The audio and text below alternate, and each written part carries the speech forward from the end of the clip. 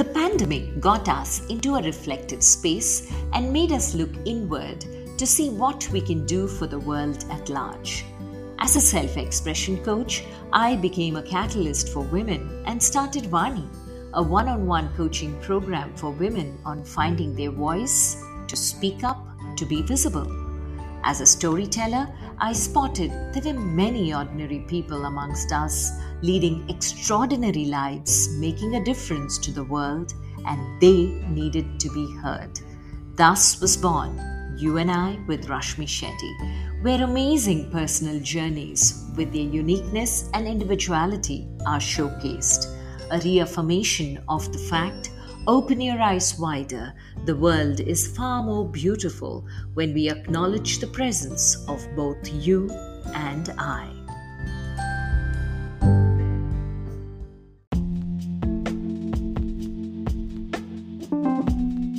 Our guest today is Dimple Parmar, someone who knows firsthand what it's like to face cancer up close. She chose love and married her husband even when she knew he had only 6 months left. Though she lost him to the disease, that tough experience gave her a new purpose. Dimple is the founder of cancer care startup zenonco.io and the NGO Love Heals Cancer. These are not just organizations. They are her way of filling the gaps she saw when dealing with cancer herself. She wants to help as many people as possible live better and longer lives when facing this disease. Educated at IIM Calcutta and certified in integrative oncology from Arizona State University, Dimple is all about mixing compassion with knowledge and technology. Through her startup zenonco.io, she supports patients with Value-Based Integrative Oncology Care to improve their quality of life, leading to better clinical outcomes and extending lives. It's inspiring how she has turned her personal loss into a mission to help others. She's all about making life better for those dealing with cancer. Her goal is very clear. Her mission is important, and she's committed to making a real difference. Hi, Dimple. First of all, very, very happy New Year. And I should tell you that this conversation was something that I always thought should happen last year. But I think the universe conspired to make it happen in the new year. And you'll be my first guest for the You and I podcast in the new year. So welcome to You and I with Rashmi Shetty. Thank you so much, Rashmi. It's a pleasure to be here with you. And I'm happy that I'm the first speaker for 2024. And I'm sure with the wonderful message that you're spreading around with the world, we'll have many more wonderful podcasts with many inspiring and beautiful souls who are doing some amazing work. And I'm very proud to be here with you today. Looking forward to this. Likewise, Dimple, because you've been one of those souls who's been doing great work over the last few years. But before we get to your work, I would love to know what little Dimple was like to the Dimple Parmar that the world knows you today as. What was your childhood like? Where were you born, brought up? And what was your entire growing up years like? Definitely, Rashmi. So my childhood was in a small village called Pashpadra in Badme district, and that's where I got born and also spent my early childhood 12 years living with my grandparents and parents. That's my native, and in that village, a very small village. So we studied in Hindi medium, and I wanted to do everything. So I was a part of many sports and extracurricular and many other activities in early 5 years, and had good time. My grandfather was in his time he was principal, so I got my tuition, my mentoring, my coaching, everything from him. And then I moved to a girls' school in sixth onwards. Didn't have really, I would say, because it was in a very remote place and didn't have access to good education or even better facilities or extracurricular. The learning was kind of a bit slow during that phase. Kind of person, I know me, I wanted to do a lot more during that time, learn more, and later years of schooling, we moved to Badmer. We moved to Bikaner, where I did my next phase of schooling. So I decided that I'm going to go for engineering because mathematics was my favorite subject, while my father wanted me to be a doctor.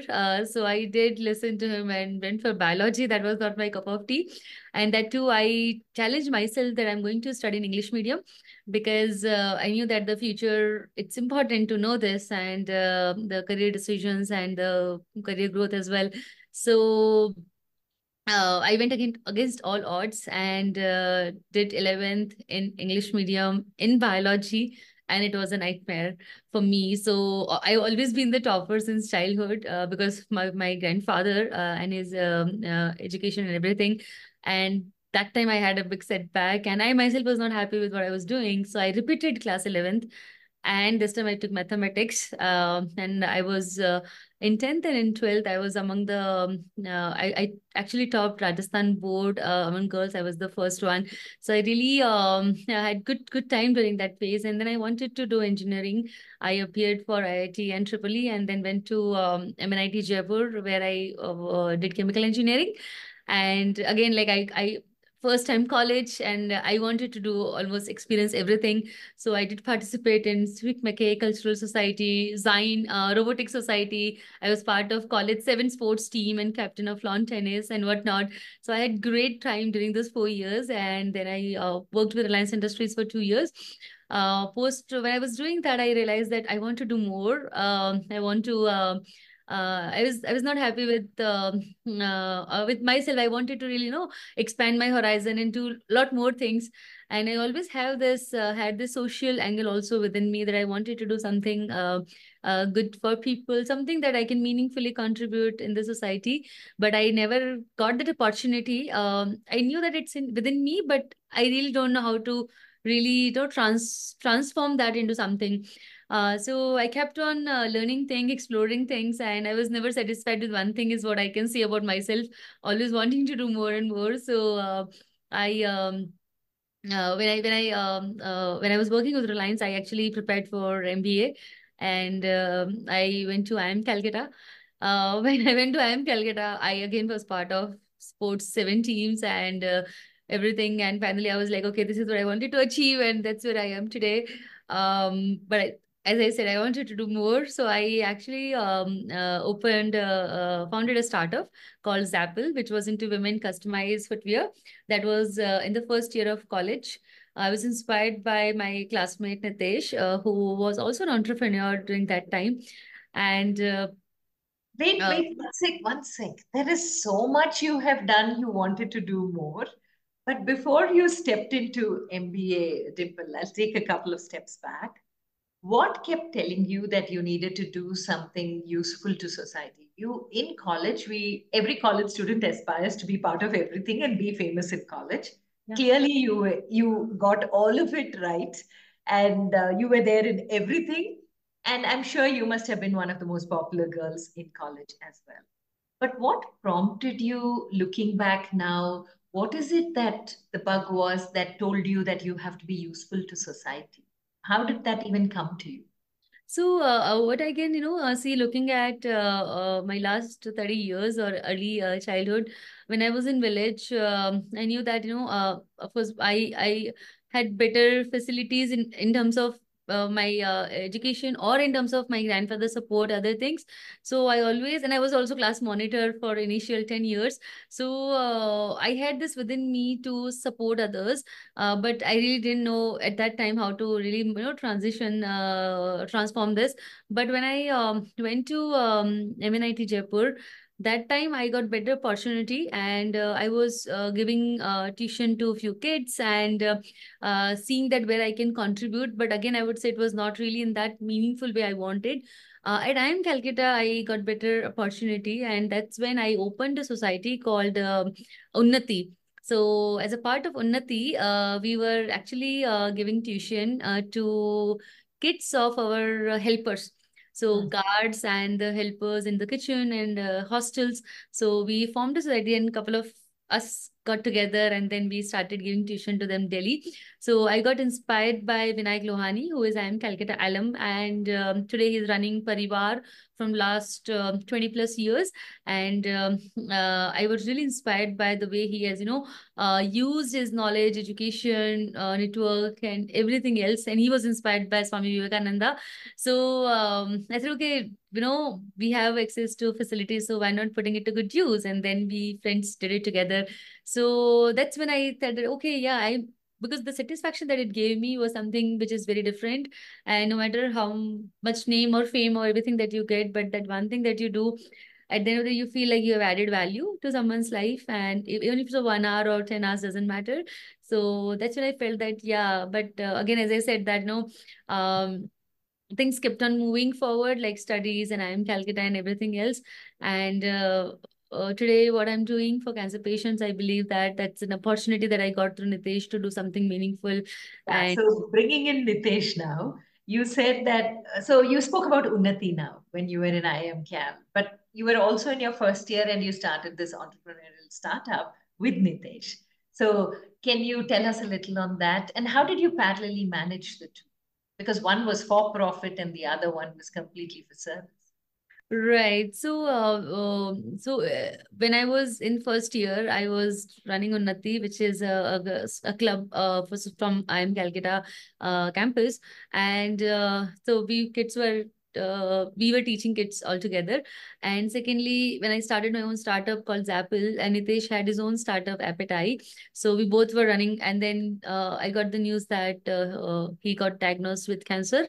So that was something which was a big setback for me, because a very young person, just 25 years of age, a very good friend, a very inspiring and aspiring entrepreneur, somebody who had a similar childhood as mine and wanted to really achieve something or achieve in his life. And finally, he was at a place where good education, like good startup, and everything else. And this came.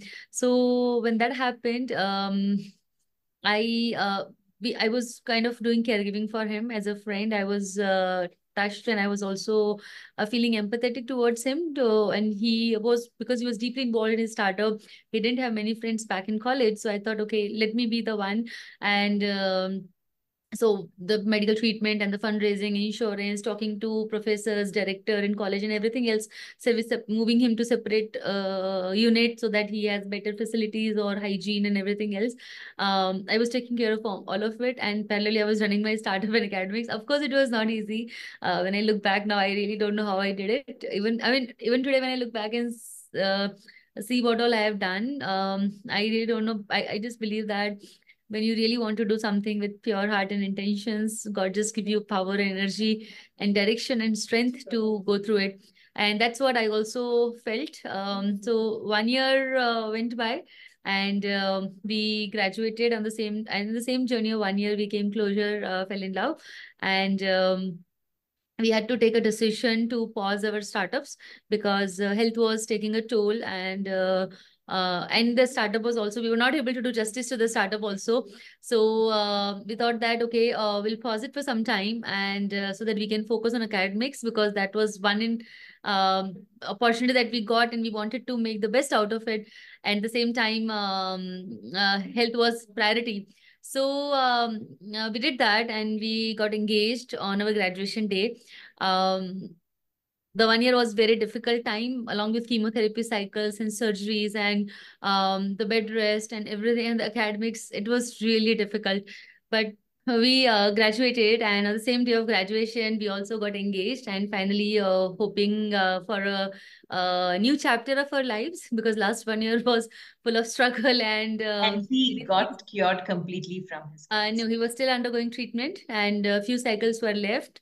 And we were deeply in love by that time. And my parents always and always supported us in this journey. So my mom just asked me one question, that will the cancer come back? And I said, no, it won't.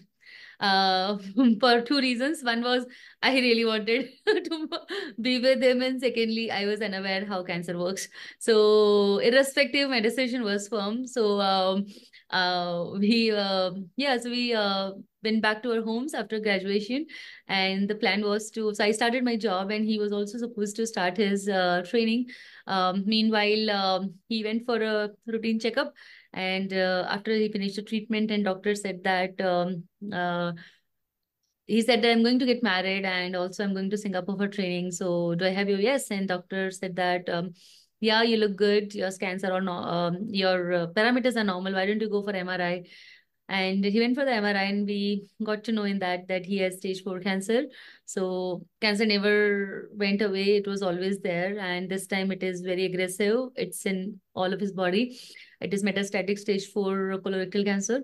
Um, that time for us, everything just crashed, and we had dreams, ambitions. We wanted to be together. We wanted to do a lot of things. We felt that after that 1 year of struggling phase, finally we are together, and we'll start a new life. But we didn't know that there were dark clouds coming over, and it took me a few days to come to even absorb this news. And his doctor separately told me that he has only 6 months to live, which was something that I couldn't accept or didn't understand. And because I always believed that there is always hope, miracles do exist. If the Sati Savitri can bring her husband back from death, then so can I. And that's the hope and faith that kept on giving me strength to fight through this. I took sabbatical from my job, which I just started, and I completely dedicated my life towards his care. He moved in with me, and we started his next phase of treatment. We did fundraising and everything else. And I kept on going through thousands of literatures and speaking to thousands of people, planning for research, clinical trials, and everything else across the globe. Took 30 plus opinions. I wanted to leave no stone unturned and then just try everything that's possible in the world. I had this hope that he'll be fine. And with that faith, I got married to him. Again, my parents were very supportive of this decision, and they gave their blessings to do what all I want to do just to make him better. And went to US for clinical trials and advanced treatment. His health kept on deteriorating very fast because young age, very aggressive colorectal cancer, and and we didn't know what to do, what decisions to take, how to navigate through this journey. And in terms of lifestyle, treatment, managing funds, managing side effects, managing relations, home, and everything else, we just were unaware. There was a lot to do, and we are very thankful to our friends and family support who came together and then supported us, did a lot of work, research, and everything for us. We went to US, and that's when we were again lost because it's a new country for us, and it was not as easy as I had imagined. And thanks to Vinayak Lohani, I mentioned, who connected us to Karya family, a Gujarati family in US, Los Angeles, who came to meet us. And when they saw us in this condition, they were deeply, they were very emotional, and they said that you can't survive like this here. You need a proper home, you need love, you need care, you yourself need a lot of care. How will you take care of him? He was in a very bad situation. He lost his voice, his vocal cord got paralyzed, he was continuously coughing, he lost 40 kilos of weight, and he was kind of going through depression. I myself was going through depression looking at him, because I wanted him to get better. And things were out of control completely. His cancer kept on growing. And then that family kind of adopted us. And it's been now 7 years, and I see angels, gods in them, who took us in their home, took care of us for 8 months. And everything that we needed, everything that he needed, that love, that family, that support, that compassion, that care, we got everything in Karya family. And with time, his condition also started getting worse. And we, no matter how hard we tried, unfortunately, we lost him in March 2018. Remember that, a few months before his passing, I could see him as a very transformed soul who wanted to do something good for people, give back. while he himself was on bed rest. And he said, because I always have seen him as somebody who is very sharp focused, cutthroat, or very, focused on the success and the power and the name and fame and everything. And that time, after going through this journey, I could see that he was a very humble, down to earth person who wanted to give back, who wanted to, even during that time, he was thinking about people. So, and I loved him the most during that time, because I really wanted us to be going through that phase together of doing good. And, because we, after going through this deep experience, we both felt that there's a lot that to be done in this space for people, and we ourselves was struggling and suffering, and we still had access to the best care and resources, but still we were suffering. But unfortunately, we lost him. And that's the time I decided to do something good. And I felt that, because I was not able to understand why all this happened in just 1.5 years period time. Two strangers come together, both entrepreneurs fall in love, take care of each other. He got diagnosed with cancer, and then caregiving for him, falling in love, and then suddenly his cancer coming back, and then within 6 months he um, moved on. So I was not able to accept, to understand, and then what I could see, and I was trying to find the deeper meaning behind it, a spiritual purpose, and what I could see that perhaps this was the journey that I was destined for. To because I always had this within me that I wanted to do something good, but never got a bright opportunity. And maybe God chose me for him, so that we can be together. At the same time, I got this purpose via Nitesh to do something meaningful.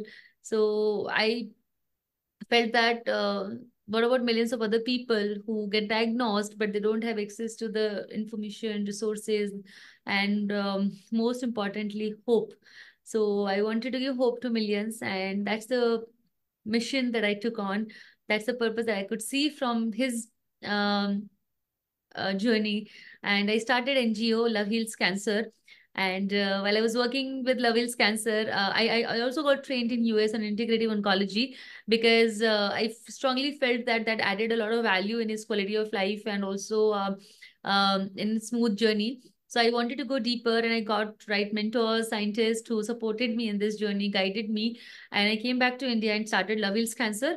When I was working on Love Heals Cancer, I felt that the gaps are huge in cancer care, and suffering is real. Suffering is a lot. And while NGO has limitations in terms of supporting a particular segment of people, or in a particular way, there are caregivers like me who was looking for much deeper care and personalized support.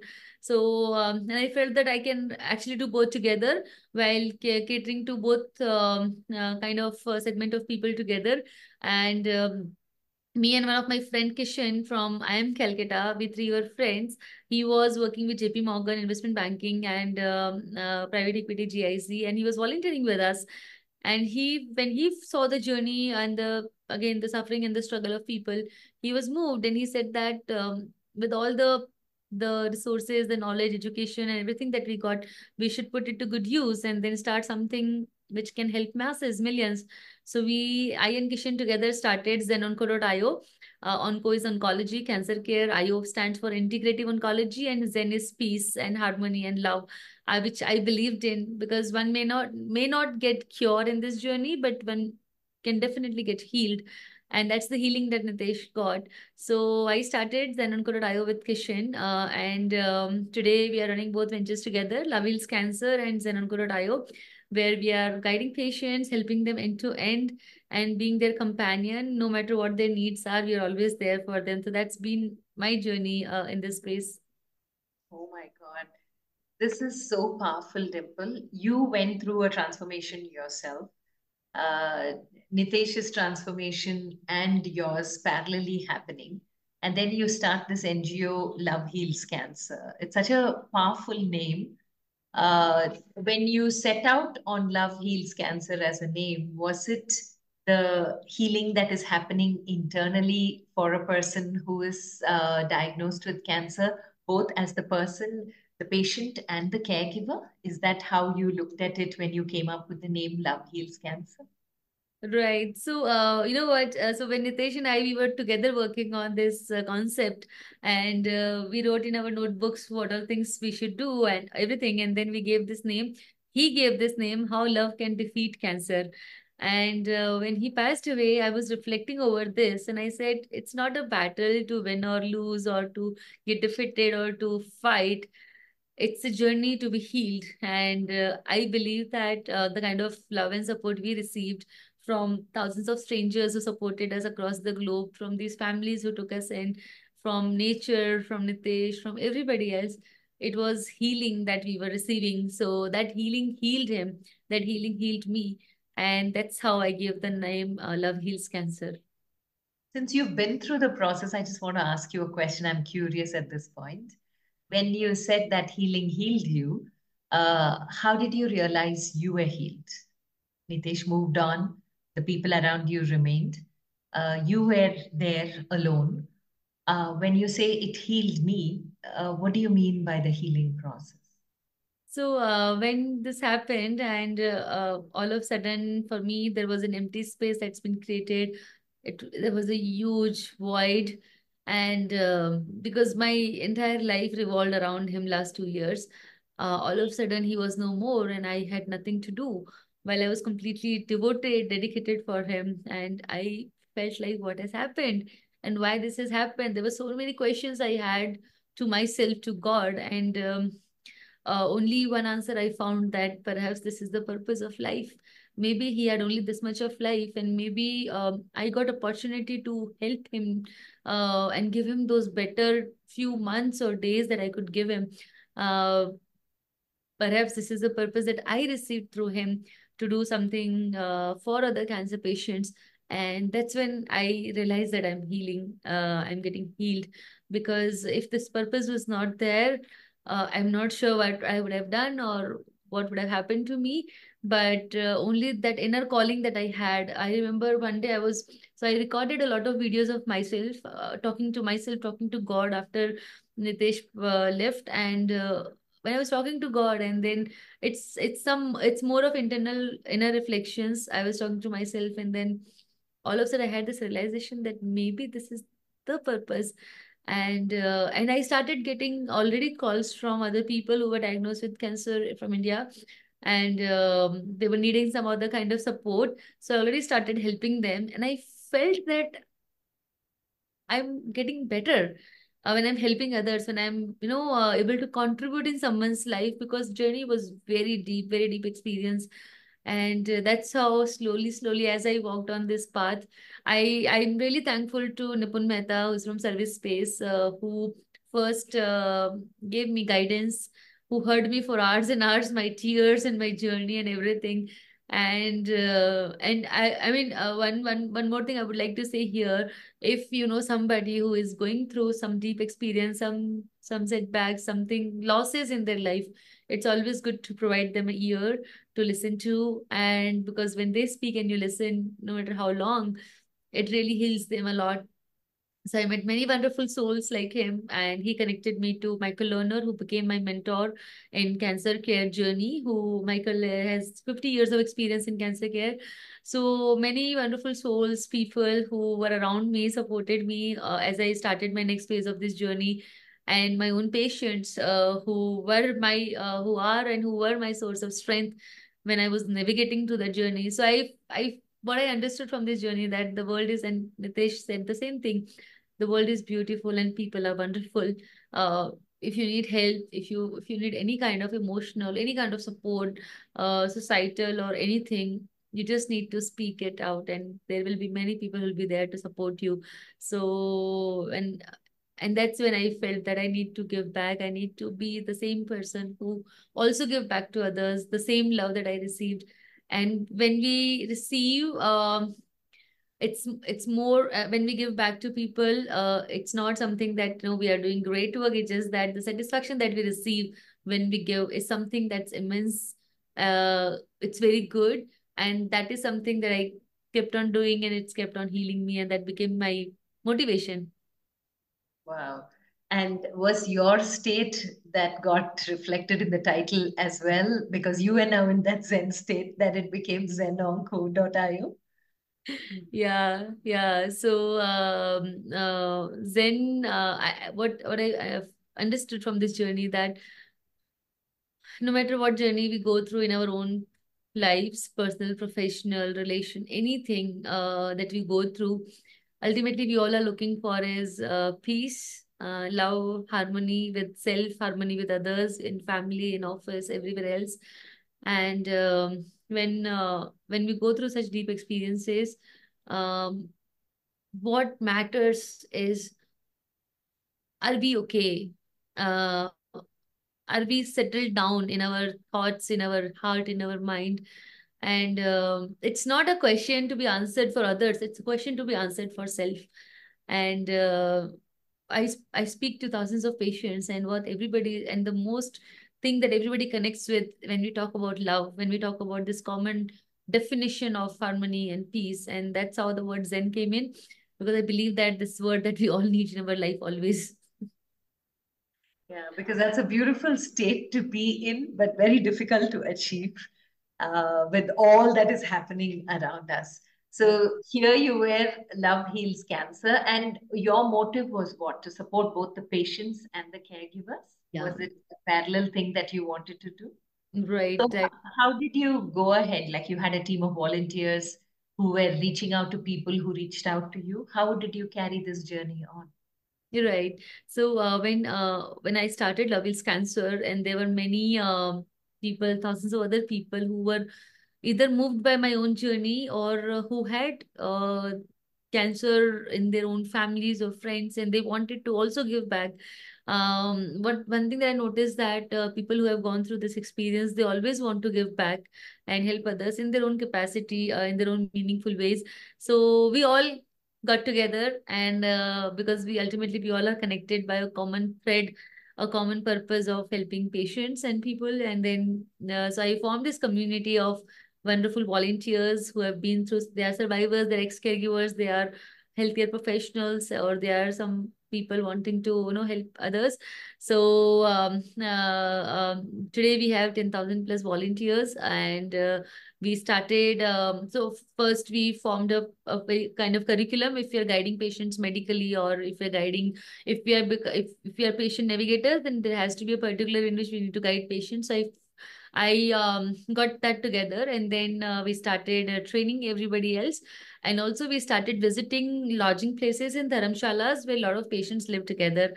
So because they need a lot of support, be it emotional or financial, or because they leave their villages, their towns, and come to metro cities for treatment, and they're completely lost there. So any kind gesture that you give them, it means a lot to them. So we all got together, and then with donations, with our own funds, with other support, we started Love Heals Cancer. And we supported patients with healing circles, emotional support, healing psychology sessions, and also with groceries, nutrition, food, supplements, sanitary hygiene, and different needs that they had. So we used to visit and then supporting patients with those needs. And then more requests kept on coming from other caregivers who were looking for more deeper care and support, and they were okay to go to any extent, like how I was okay, that I want to, anything is possible, I want to do. And that's when we felt that the need is much more than what we are doing. So we started first Zenonco with our own efforts, and then we made this a venture. Yeah. And I was of one of your healing circles. And I remember the number of tears that were shared and shed when Hina was sharing her story. So, and I realized that it was therapeutic for me, though I don't have anyone close right now, but I had lost an aunt to cancer. And so it was really therapy for me when I sat through that. And that was the first time I was sitting through a healing circle, but it drained a lot of me as well. Now, when you're doing that day in and day out, Dimple, and you're meeting so many people, you're listening to so many people, you're giving so much of yourself, I'm sure you feel drained as well. Have you ever said no? Do you say no at all? Is the word there in your dictionary? I mean, it's a very apt question, I would say, because it does happen to us also, our counselors, our team members, to myself as well. where we feel at times tired or exhausted, or even, like even seeing that our near or dear patient passed away, it's a setback. And then because we are so connected with our people. But one of my other mentor, Jayesh Bhai from Gandhi Ashram, and he always say that um, do the service that you are doing, but then also get detached, because if you remain attached, then you won't be able to help others. So it's very, very important that when you're serving, you're also detached. It doesn't mean that you don't love that person, you don't care, but then it's very, very important that. So at times, whenever counselors, they also share their stories with me, and then I always tell them that we got a purpose. We are here to fulfill that purpose. When the patient was there, you did your best. You did all you could to help them, to save them, to give them a good life. But then few things are not in our hands, like Nitesh's journey. Outcome was not in my hand, but process was in my hand. So the process was beautiful. Outcome may not be what we expected, but the journey was beautiful. And similarly, now also in my case, when it happens, I think like that's when I was talking about harmony, that it's very important to keep our mind, body, soul in one place, in balance, because it's not a short journey for a few months or years. It's a long journey. It's a marathon. And cancer itself, there's a millions of patients unfortunately getting diagnosed, and there are many other illnesses also. So if we are on that mission, and if we have that vision to save and heal lives of cancer patients, we need to first take care of ourselves. And how do we do that? So for me, there are a few practices that really helps me in achieving this. So taking some time off, or reading something, spiritual practices, I meditate, I daily do exercise, and having a very healthy routine lifestyle. So because it's easy to get lost in everything that we are doing every day. It's very easy to get swayed by that, and then not being able to come back to our core. So it's we also need a reminder, we also need a wake up call, we also need a nudge that, Dimple, now it's time to. And that's when we see each other, when we see our colleagues, our Zen mates, and we tell them that why don't you take some time off, because it's really needed. So it's we all got to be there for each other. And when we say, even when at times I'm not keeping well, Kishan or many my colleagues, they do say that you really need, some time off. So just take some time off, be it few hours or one day. But so we got to be there for each other, and having these better life practices really helps us in keeping to our core, so that we are in harmony when we are here to help others. Yeah. Yeah, true, true. Because detached attachment is a concept from the Gita as well, where he gives the example of the lotus leaf and he says, Padma Patram Ivambasi, be like the lotus leaf, which is in water but learns how to stay away from it. So, yes, it is truly a concept that helps in every aspect of life, not only caregiving, but in your own goals and achieving it, whether you achieve it or not, like you said, the process is all that we can put our best efforts to. Now, as you are looking back at the journey and you are seeing the transformation you're seeing in people around you, is there any particular story, Dimple? I'm sure there are many, but any particular story that instantly brings a smile on your face for the work that you are doing, and you're fortunate to have found your purpose also so beautifully tied to the work that you're doing. Any particular story that instantly comes to your mind about, yes, I found my purpose? Yeah, there are many stories. I think when my Zen mates, when they send me a message, or when they call and say that, ma'am, there was this case, and then there was no hope, absolutely no hope. And in fact, recently it happened, and thank you for letting me share this experience. When, one of my colleagues, she came and she said that, Dimple ma'am, thank you so much for approving that budget. I said, okay, which budget, what you're talking? And she said that, you remember, ma'am, there was one case who came to center, and then they said that we can't afford this much. And then I came to you, and you said that whatever they can, just do that. Rest we will take care of. So I said, yeah. And then she said that it's been 3 months, and today they are getting better and cancer is reducing. And they are the same people to whom doctor said that you have only few months to live.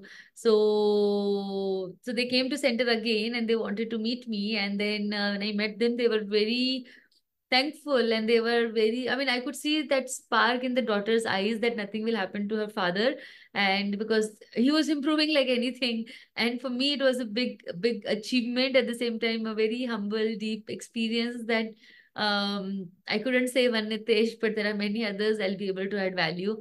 And my colleague, she said that, Dimple, thank you so much that you approved it. I was like, no, it was nothing, because my fundamentals are very clear that no matter if a patient can afford or don't afford, but I've told this to all the team members that every patient should take the medicine, must take the therapies or the programs that we have, because I know what it can do for them. So whereas everything is secondary, so never say no to any patient. And everybody has their own approvals also that they can do on their own these things. So I mean, knowing that the one patient could survive because of one small thing that I did, or the coach's right guidance, or they were very hopeless when they came to us, because there was absolutely, the cancer was everywhere, and it was a very bad situation. I think that still, when I think about it, it gives smile and joy at the same time, really humble and proud feeling that that's one patient I'm talking, and there are many others like this. Many stories that even I may not be aware, which my team members does, but I think a life is a life, and if even if one life we are able to impact, I'm not even talking about saving or healing. I'm just talking about impacting a life. We have fulfilled our purpose, because that's the opportunity that we have received, and it's not me who is doing it. It's the mystic law who is doing this, who has given me this opportunity. I'm just a medium to make it happen, and ultimately it's everybody's support together. How many hands, how many hearts, and how many minds have come together to make it happen. And it's not one person or one entity, it's thousands and thousands of people, mentors, education, support system, donors, and everything else who have come together to make this happen. So to help that one soul, it's not one person, it's it's greater than that. Yeah. It's the whole universe that conspires. That's so true. That's so very true. And this podcast was born in the pandemic. You and I is something where I realized that there were so many people going beyond themselves to make a difference to the world. And in the pandemic was the time for reflection. So a lot of us got into a lot of things to understand, mainly into ourselves, to see how we can make a difference to the world around us. You said in 2018 was when your journey began, and the pandemic was in 2020. For a lot of people, it was pause. But what was it for you? Because you must have been in the midst of putting things together and getting things going. What were your experiences from the pandemic and your takeaways from the pandemic?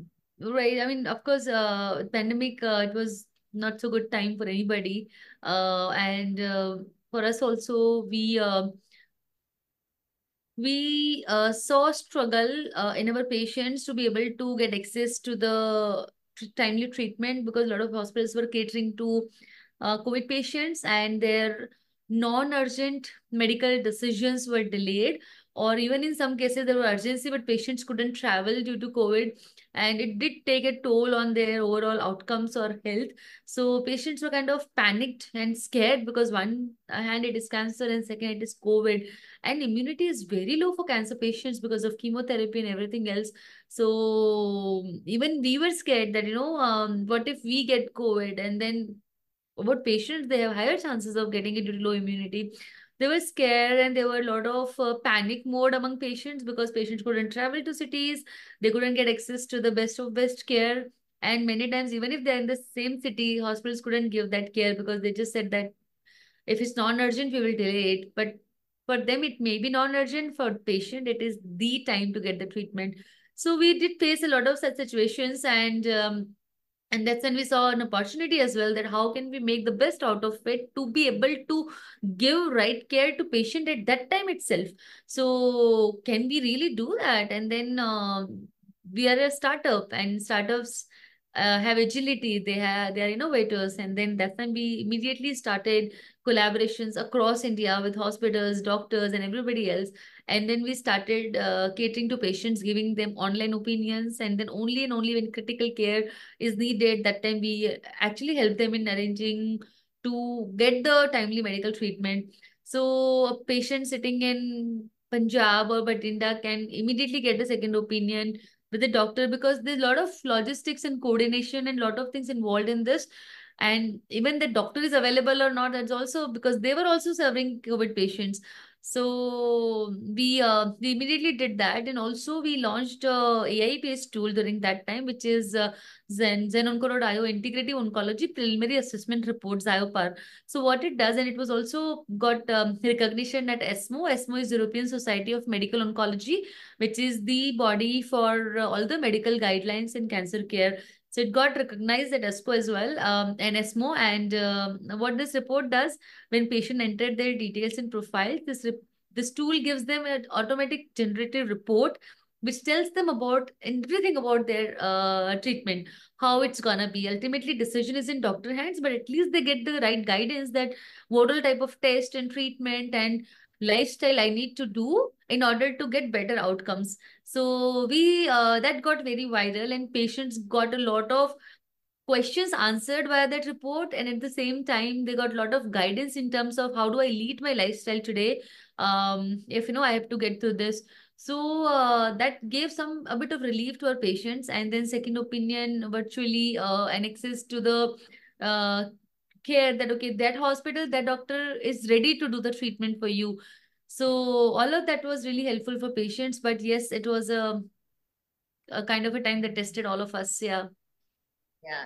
But I think technology was beautifully leveraged by the humankind in COVID.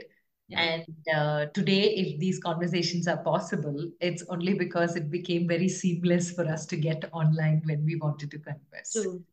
The biggest takeaway.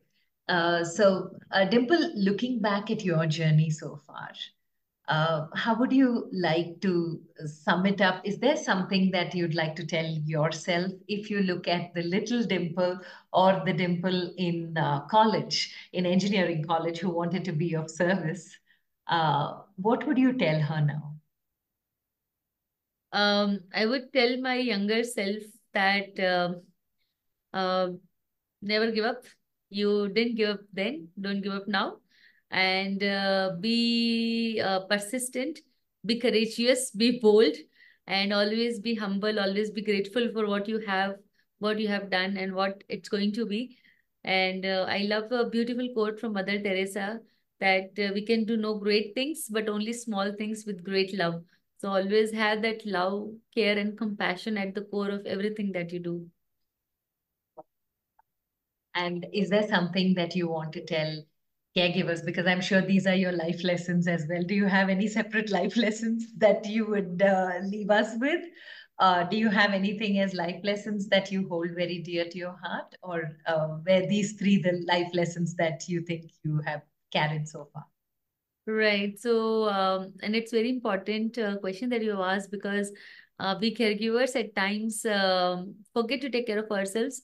Because what I've seen, that even when I was a caregiver, all of a sudden we feel that we are super powers or super women or superman, and it's our duty and responsibility. Yes, it is, but then it's not like you have to suffer, because again, as I said, it's a long journey, and how you are in your mental and physical state will directly impact your patient.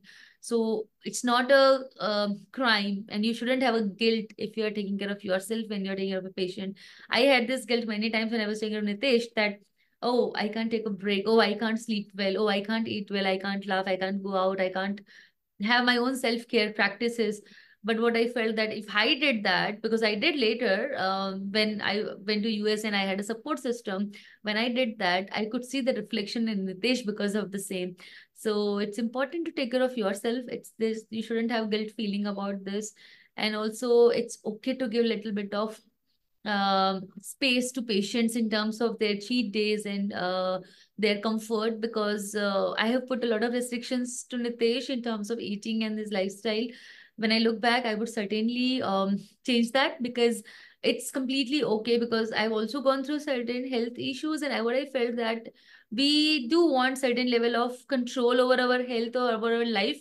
It's not like if there's a disease, then everybody, doctor, family, everybody has taken over the control. Patient do want empowerment. They do want choices to be decided by them. So it's okay to give them a little bit of flexibility to do that, because it will add immense level of happiness in them, because they are not able to work, they're not able to be having independent life, and this is what they can independently decide for them. So we should certainly look into that. And taking care of self is extremely important, and understanding each other during those times, because there's a lot of changes that patients and caregiver go through. Their physical appearance, their behavior, it may not be same always, and that's the time we need to tell each other that I'm there for you no matter how hard it gets. Dimple, you've shared so much of this journey. And if anyone wants to get into the cancer care space, how do they reach out and how can you help there? Yes, Rashmi. So there are many people who want to give back, who want to contribute, who want to support others, and there are different ways in which that can be done. So we have a volunteer program. So we call it Project Disha. So we believe that we are somebody who is giving direction, Disha, to patients and caregivers. So we have this project under which somebody can enroll, and also we will be giving them training certifications. Post that, they'll be able to help patients and families as navigators. So they become the cancer care navigators, and they can help people virtually in terms of it also depends on their interest, if they want to give emotional counseling, or they want to help patients with the paperwork, or they want to help with navigating through different resources, or access to the right information, or the right groups for yoga, meditation, healing, or anything. So once somebody enrolls with us, and then we can tell them that where they can contribute to help patients, and at times we will want to donate. So we have NGO which is also ATG registered, so they get tax benefits as well in that, and they can donate, which goes to BPL, below poverty line cancer patients and families who take treatment from government hospitals. And yeah, so community support, guidance, navigators, emotional support, and different kind of supports that one can provide, and we can do the right matching for them. Oh, wow. So that means I will also share the social media handles that you would share with me. I love the smile on your face when you're saying that, because you're somebody who now takes care of people on both the sides of the coin. As a caregiver, you've seen that side. As a patient, you've seen Nitesh go through the pain. I think this is one of the most balanced ways of looking at life and how you look at challenges of life. Thank you so much, Dimple. I know God has put you with a specific purpose and you really are living that purpose. Shine on, like the famous song, Shine On, You Crazy Diamond, for whatever you want to achieve, because the way you're approaching it is with complete heart. And anything done from the heart will definitely have the approval from above. Stay blessed and continue to inspire. An honor having you on You and I with Rashmi Shetty. Thank you so much, Rashmi. It was a pleasure sharing my journey with you and many others. And thank you so much for having me here and listening to me so patiently. Thank you.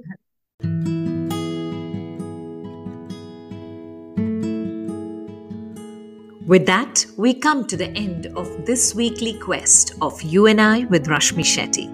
Do let us know if you know people who make the world beautiful. Write in to rashmi.thethirdeye@gmail.com. That is rashmi.thhirdeye@gmail.com.